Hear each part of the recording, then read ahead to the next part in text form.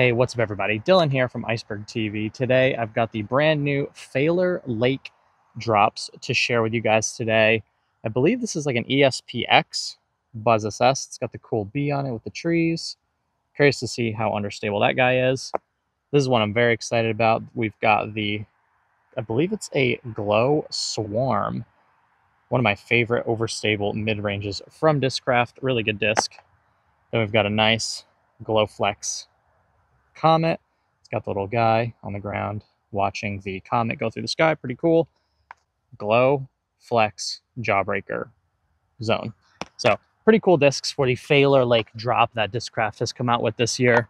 We'll start with the putters and work our way up to the mid-ranges. We'll start off with the zone here. I'm not a huge zone guy, but this is probably my favorite looking zone that I have ever owned.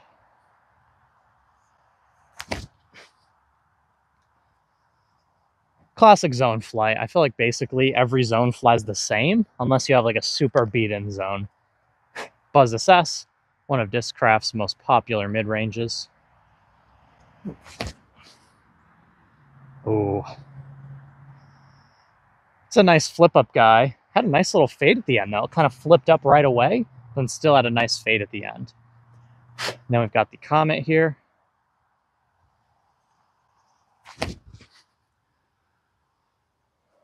Flying a bit more stable than the Buzz SS. And then this honestly is probably the one I'm most excited about. I do really like the Swarm. One of my favorite overstable mid-ranges.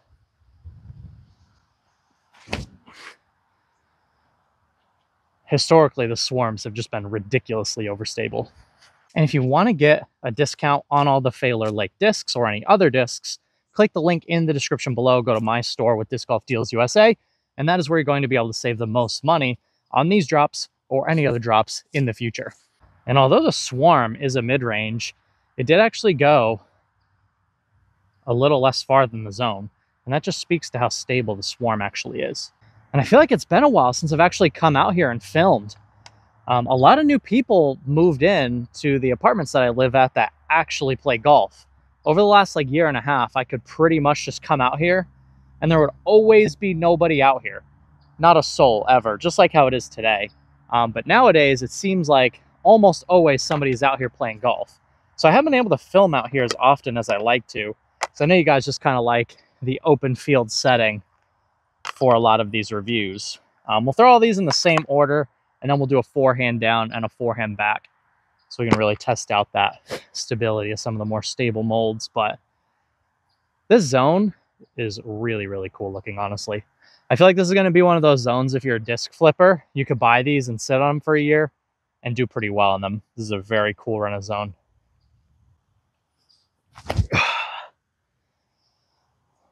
Just a classic zone flight. Definitely more stable than my titanium zone. My titanium zone is a lot straighter. Really going to rip on this Buzz SS here. Uh-oh. That was more user error. I kind of yanked over on it. Luckily, we landed on the bridge. Do have a little headwind here, but it's nothing that the Swarm cannot handle.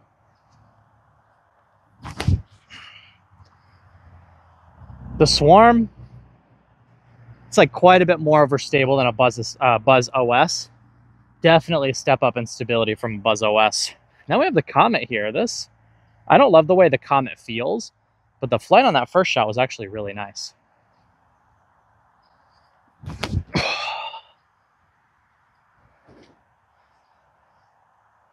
The Comet is actually pretty solid. I've not ever thrown a run of Comet that I feel like works well for me, but that just kind of flew like a brand new Star Rock. Pretty nice flying disc so far.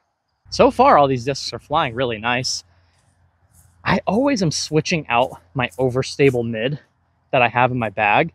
And the Swarm is one of those discs that comes in and out.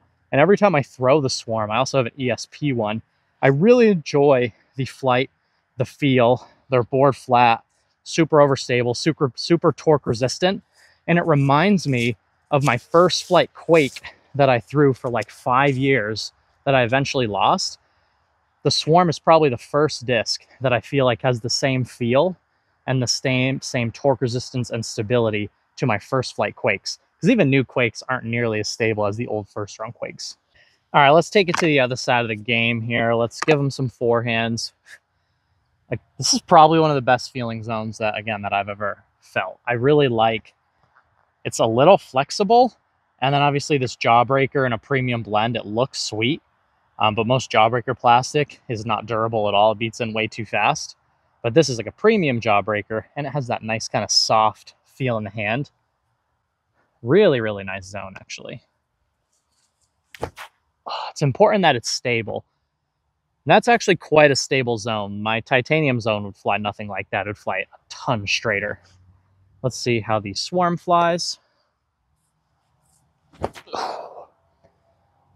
If I'm gonna bag a swarm, I want a swarm that I can throw an Anheuser just like that.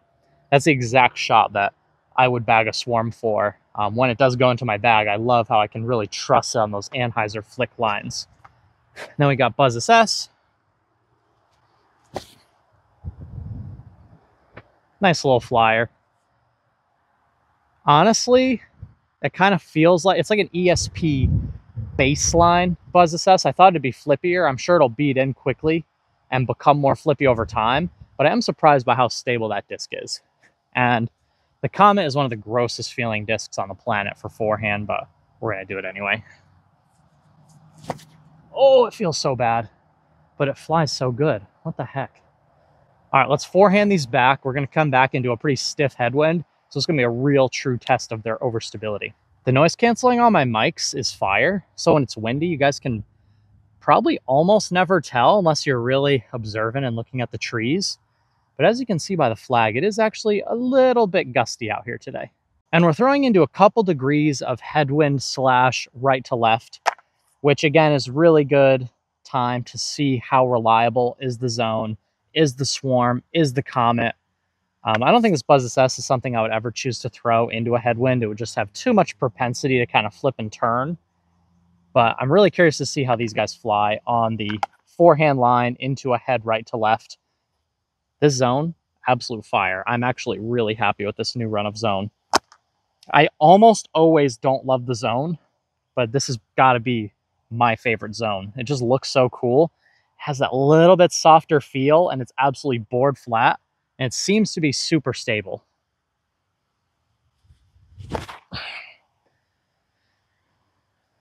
That's beef into a headwind. Thankfully, nobody was walking. I could have just absolutely decimated somebody. We got the swarm here.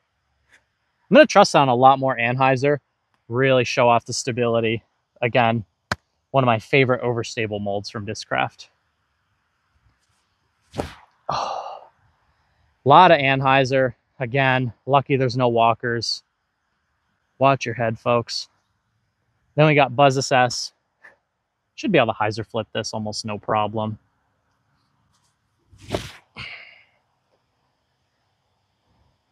A little late flipper.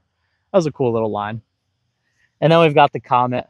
It's got a very similar profile to a Rock, but very different bottom. But overall, I feel like as far as in-production discs go, this is probably the closest thing that Discraft has to a Rock. The MRV used to be closer, but that's now discontinued. So if you're an MRV enjoyer out there, comment below. There's not very many of us out there. Oh. Definitely off-axis torque the crap out of that one. Feels so bad for me on forehands. But anyway, guys, let me know, will you be checking out any of the new Failer Lake drops? There's a lot of fun drops that come out around this time of year, all the way through to the holidays, to the end of the year. And then the beginning of the year, they start off very strong as well. So make sure you're getting your discs over at discgolfdealsusa.com/icebergtv. The link to that is in the description below. If you follow that link, you'll get a discount on everything over at the website, except for MVP, Axiom, and Streamline, which we're working on that. We're trying to figure a way to discount those at the moment as well. So make sure you stay on top of my site. That's where you're going to get the best prices, the most updated stock. They got a ton of discs on there. I'm sure you guys are going to find something you like. See you guys in the next video. Thank you so much to all you guys who follow my channel. I really appreciate all of you. Stay humble, live with gratitude. See you guys in the next video, and take care.